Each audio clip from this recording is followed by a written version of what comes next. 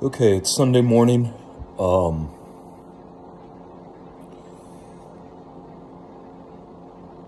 I took yesterday off. I mean, I was just completely exhausted. I couldn't do anything. Got lots of rest, took a few naps, you know what I mean? I'm incapable of doing a lot.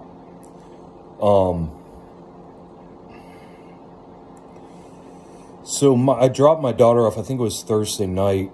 I believe it was Thursday, over at her mom's house because she was going to hang out with her, or maybe it was Wednesday night. She was going to hang out with her sister the next day because her sister had off school. She hit me up the following day. She was like, can I stay the weekend because it's my little brother's birthday, so I want to stay for that. Well, my older son hit me up, and I was like, yeah, that's fine. Whatever you want to do. She's 18. I can't force her to do anything. And the last thing I'm going to do is put a guilt trip on somebody who's been guilt tripped their whole life. So, my oldest son,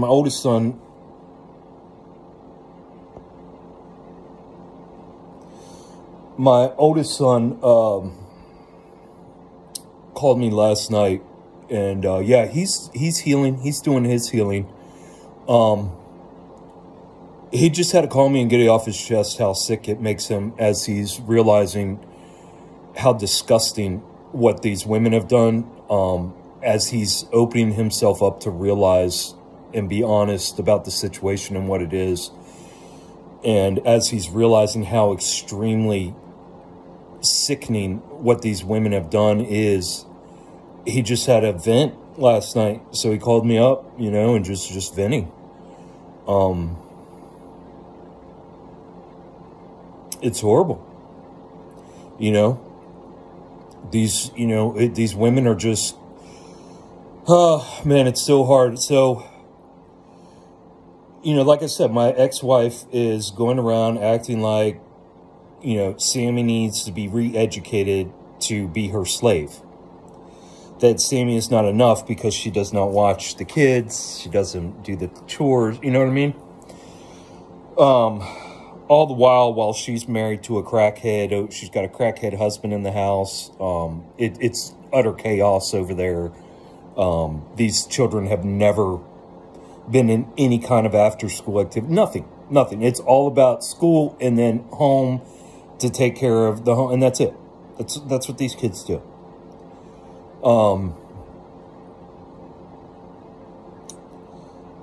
So, it was, what was really pissing my son off was the fact that my ex-wife keeps telling my son how Sammy's the problem. It's all Sammy's fault. And, he's seeing the gaslighting. He's seeing what's happening now. He's seeing how this whole fucking thing works and how evil and nasty and dirty these people are.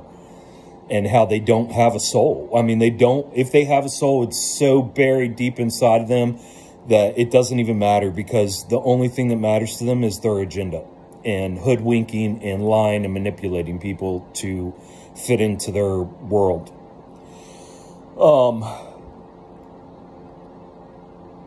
So what had happened was, her crackhead husband had gone down in the basement where the girls' room was, caused a huge scene, all this stress again on the girls, punching holes in the door, just stupid shit, just being an absolute crackhead. And, scaring the girls, doing the same thing. I'm sure they're so used to it by now. But blaming the girls because my ex-wife was upstairs crying and whining about how her perfect little world is upset because she has to do things.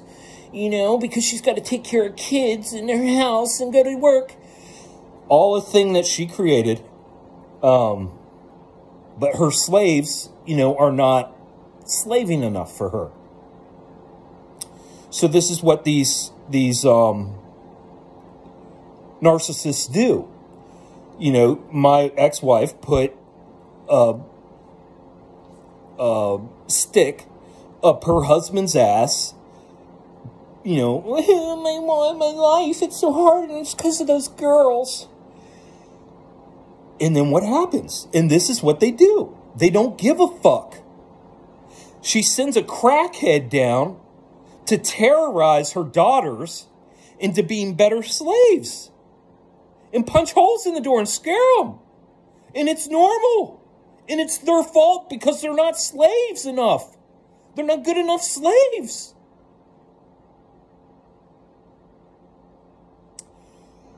So that story had come back.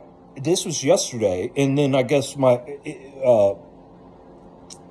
daughter and son's younger sister, the third in line, was talking to her brother and telling him what happened. And of course it enraged him.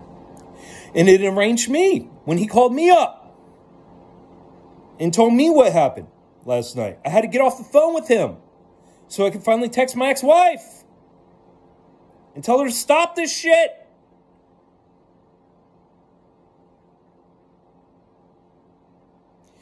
And I wake up this morning and I got 12 text messages explaining how bad Sammy is and how my wife is just a sad, hardworking mom who doesn't understand what's going on. And oh, she's working so hard to keep a roof over her head.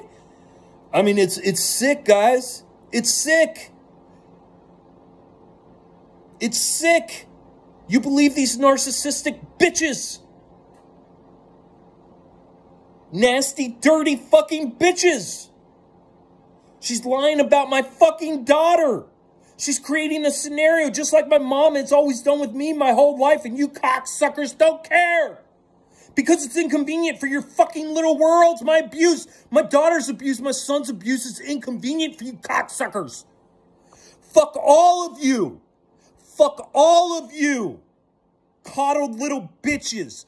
Fuck every single one of you. If you are unsure if I'm speaking to you, please ask me, because I am. I'm speaking to all you coddled little bitches. Every single one of you coddled little bitches. Every single one of you who want to blow off abuse and act like it's nothing. Come on over here and let me abuse you for a little while and see how you like it. Come on over here. I invite you to my home to be abused, to put yourself in our shoes. Come on over. Come on over, please.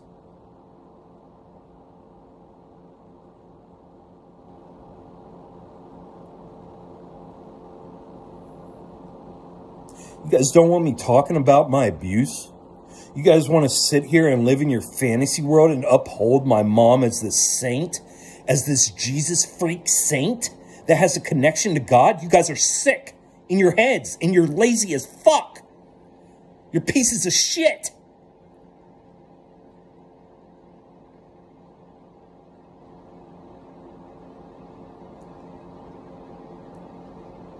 If I didn't almost die 9 months ago, let's just take this back to the beginning. Why am I even talking about this shit? Why? Well, because for the past 8 years since I had my major TBI 8 years ago, I've been having microconcussions every 2 weeks. Guess what happens when I have microconcussion? My childhood comes back to me. My abuse comes back to me. I've been reliving my abuse constantly for years. Not saying a word. Trying to stay away. Trying to think of anything else. Trying to blame it on anything else. Until I got real with myself. 9 months ago when I started my healing, I knew I needed to do some deep fucking healing, like inside, psychologically and emotionally. But I knew I couldn't do it till I healed myself enough physically. And while I was healing myself physically, I was like, please, there's got to be, are you serious? Do I really have to relive this shit and fix this shit?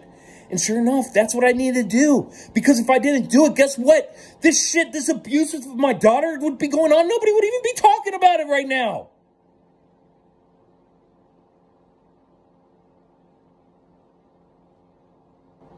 You cocksuckers have no clue what it means to be abused. You pieces of shit. You useful idiots. Ballless sacks of shit.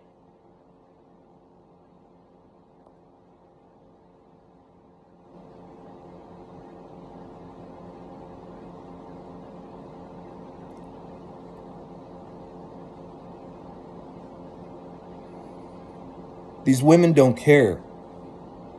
They are playing you. They are playing everybody.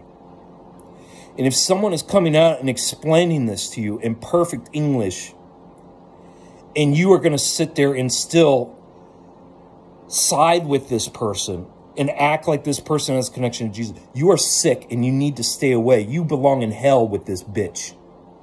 With all these bitches.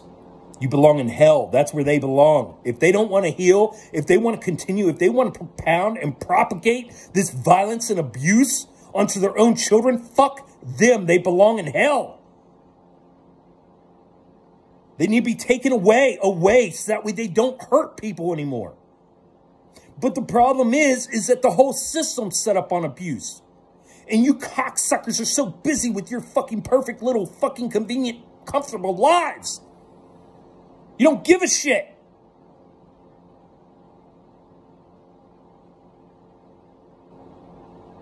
Fuck every one of you. Fuck my mom. Fuck my ex-wife. Fuck anybody who wants to abuse a child, you cock-sucking bitches.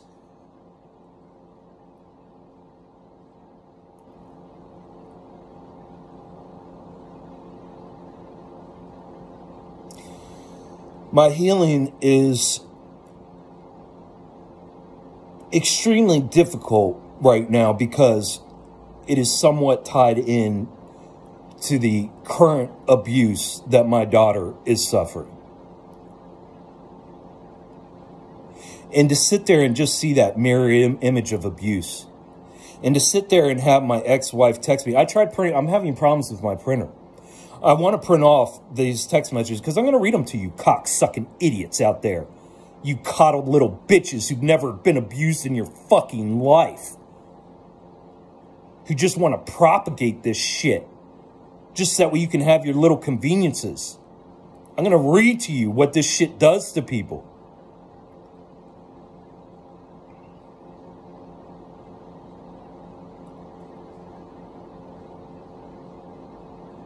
You know, people like my mom and my ex-wives make me sick to my stomach. They do.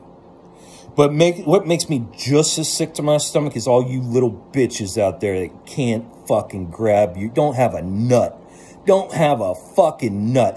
There's no fucking nothing inside of you. You are empty as a goddamn fucking shipwreck. You guys are so sickening. Going along, covering up abuse, keeping it quiet, telling abuse victims to keep quiet because it interrupts your perfect little life.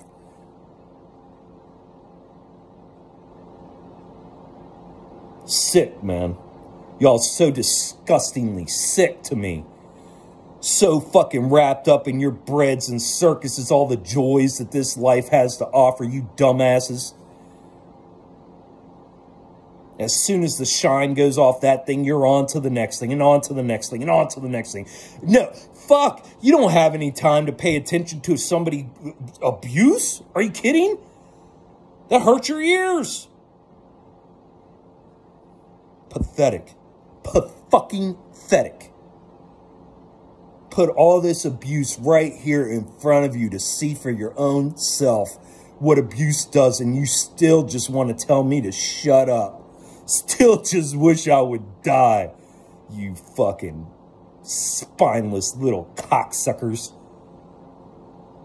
Spineless, dude. Every one of you, spineless.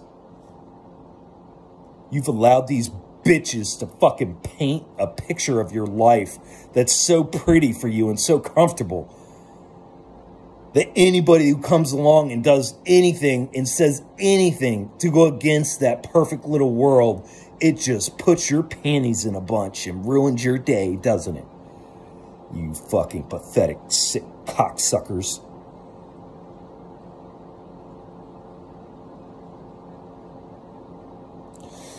So, yeah, I had to get that out. I mean, it's nasty, dude. Like, I'm not sitting here mad. Like, I'm sitting here indifferent to it. Like, sort of just, if I'm anything, so I'm more just feeling for my daughter and than anything. Mad, sad. Yeah, those are all feelings that I can grab onto that come with a lot of fucking shit, but there's no use, you know? I mean, you guys see me getting my anger out right here. You know, I text when my son had told me what that crackhead had gone down and done to those two girls last night. You know, I got off the phone with my son and texted my ex-wife, and I told her, I said, look, you better fucking get a hold of that crackhead, because if Sammy tells me that he scares her or threatens her, I will come up there and I will take care of the situation personally to ensure that doesn't happen again.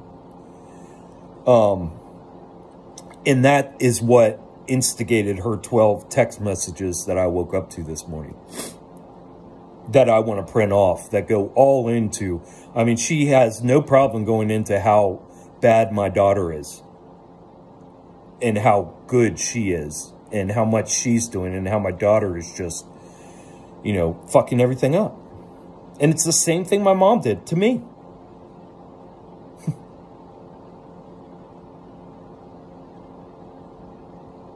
And like I said, my daughter doesn't even defend herself. She just sits there quietly while people propagate her mom's bullshit. She doesn't defend herself. She just keeps on going. She's just sitting here in this world looking around, scared to fuck. My daughter is literally sitting here in this world looking around, scared to death. And my ex-wife just plays it up. Plays it up. It's disgusting. It's absolutely disgusting.